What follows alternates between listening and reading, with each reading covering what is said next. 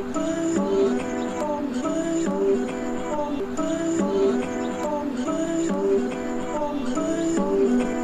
just trying to make it all make sense. The More. You No. Podcast.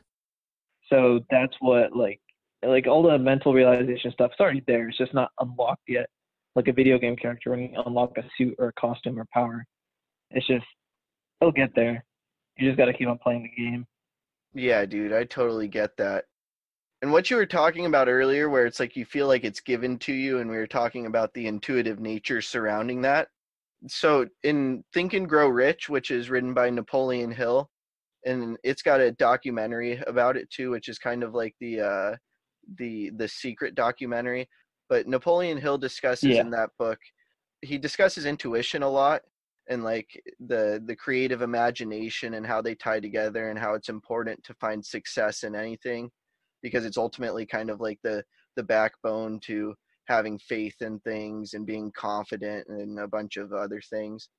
But what he talks Mm-hmm. about is that intuition, and when you have these realizations, understandings like we're discussing that surround intuition, he believes that, and this is now backed by quantum physics and scientific backings of that nature. But what he believes is that we run on frequencies, vibrations, which we do.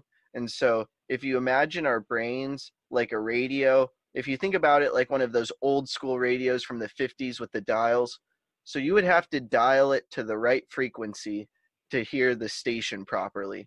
And if you dialed it a little too far to the right or a little too far to the left, there was some static and you didn't get a clear frequency. But once you dialed it to the right spot, it's very clear and you could hear everything perfectly fine. Well, he believes that our brains are kind of like the tuner, your radio, and then you dial it in to the right frequency, and then from there you receive these intuition-based insights. Yeah, dude, I agree with that. That's kind of like an idea I've also been tinkering with ever since I saw The Secret. I know we've talked about it in the past, so it's one of those things, again, you just kind of work towards. It's like in your thought process somewhere in there, and you delve into it at certain times of your life. So, I mean, I've always had this theme of like revisiting themes I've already visited, and I come back and get a deeper understanding of that theme or subject or knowledge. But it's like always running in the back burner. Sometimes it'll take the back burner and, you don't think about it at all. And then it comes back to you in a heavy way. And like, okay, well, we're thinking about this now, because something, some documentary or book or something someone said brought that back up. And then you delve on it more with the current experience you've gotten since the last time you've talked about it. And yeah, you just flesh it out some more. So it's super interesting how like things just come back and different thought processes and stuff come back and different subjects and whatever it may be just comes back into your life, and then you think about it more and get a deeper understanding of it.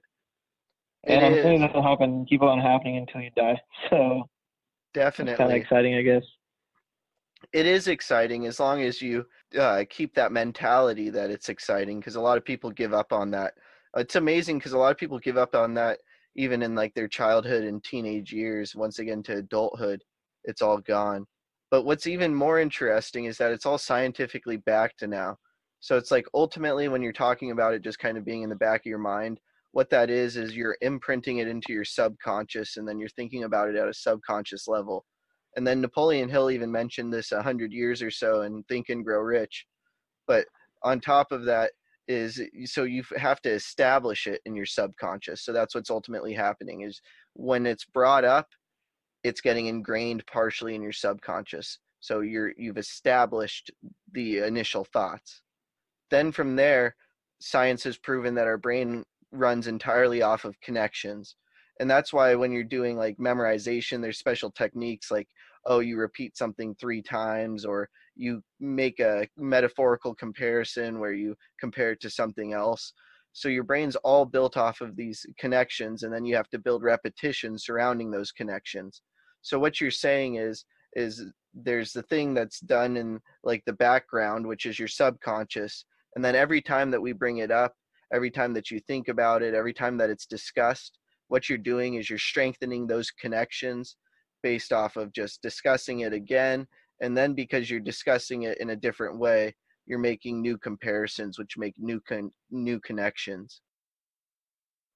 I hope this talk makes a positive impact in your life.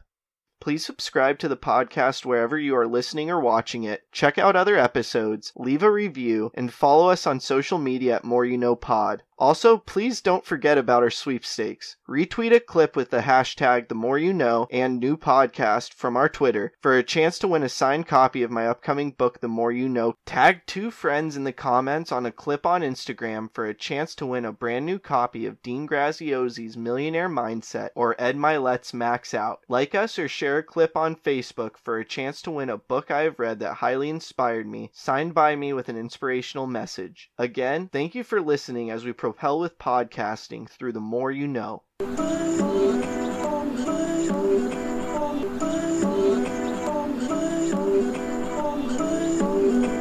just trying to make it all make sense. The More You No Podcast.